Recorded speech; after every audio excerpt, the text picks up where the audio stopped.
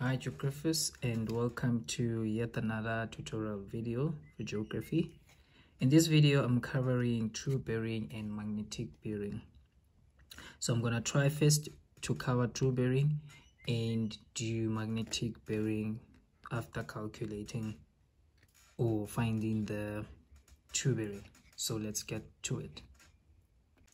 So say you were asked to find the true bearing from trig Bacon 178 over here to trig Bacon 183 over here. The first thing you need to note is the words from and to, and when you start, that's where you're gonna put your true north. So let's work this out. So first thing you need to do is join the two trig Bacons with a straight line.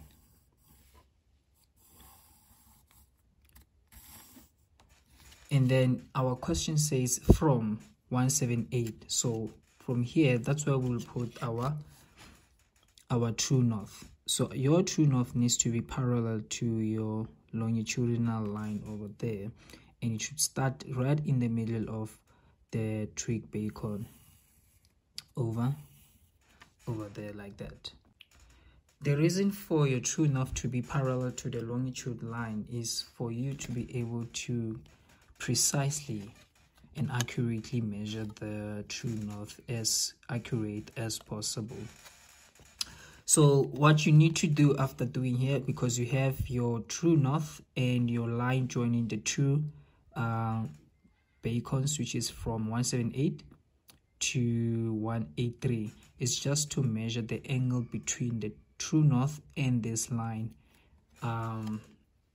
in a clockwise direction. So let's try to do that.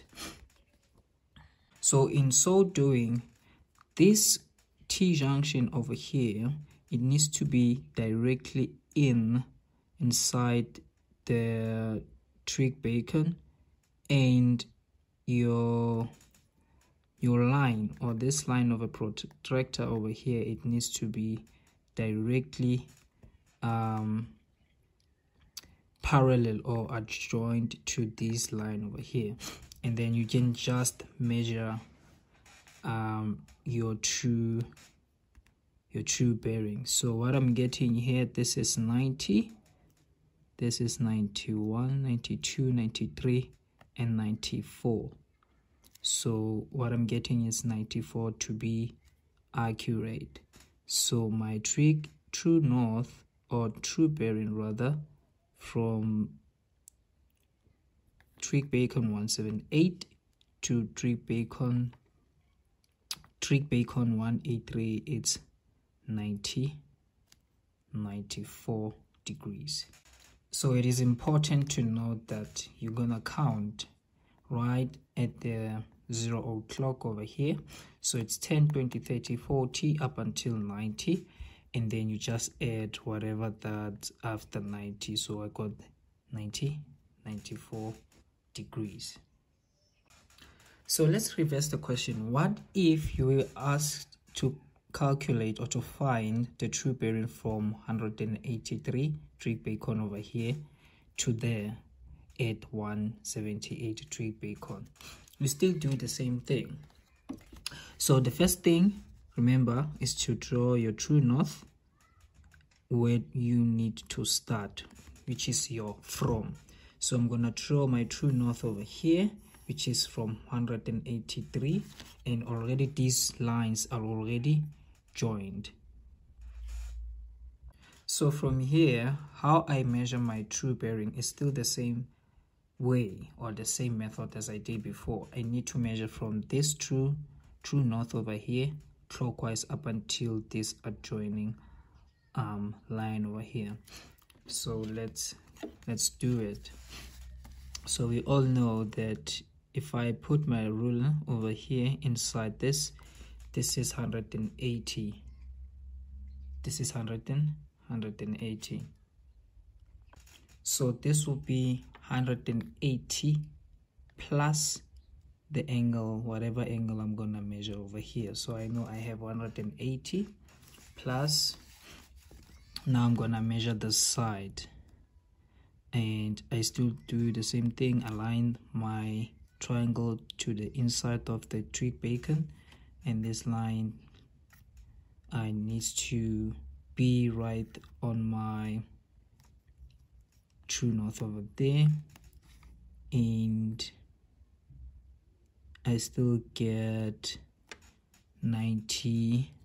This is 0 up until 90. This is 19. This is 94. So 180, which is that angle, plus 90 plus 94 will give me 280 plus 94 will give me 274 degrees. So that's my true bearing from this trig beacon over here to that one over there. So let's try to calculate magnetic bearing from what we have found from the first one, which was 94. So the mean magnetic declination of this map I'm using is 23 degrees 01 minutes westwards. So in calculating the magnetic bearing, the formula is magnetic bearing equals to true bearing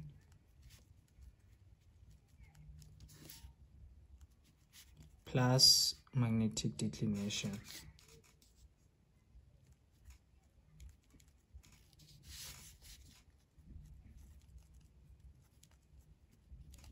So the first true bearing calculated was 94 degrees, plus you just take this magnetic declination, or the one you have calculated, but this one is the mean magnetic declination, and you add it to the true bearing to get magnetic bearing. So 94 degrees plus 23 degrees 01 minutes. So let's punch this into the calculator. This is 94 plus, you only add degrees to degrees, so 94 plus 23 equals 217 degrees. Answer is 117 degrees 01 minute. And note that I'm not putting in direction because magnetic bearing does not include the direction. So in this case, this is your answer. I hope you guys understood or learned something from this video. Please don't forget to like, share and subscribe to the channel for more tutorial videos. Until next time.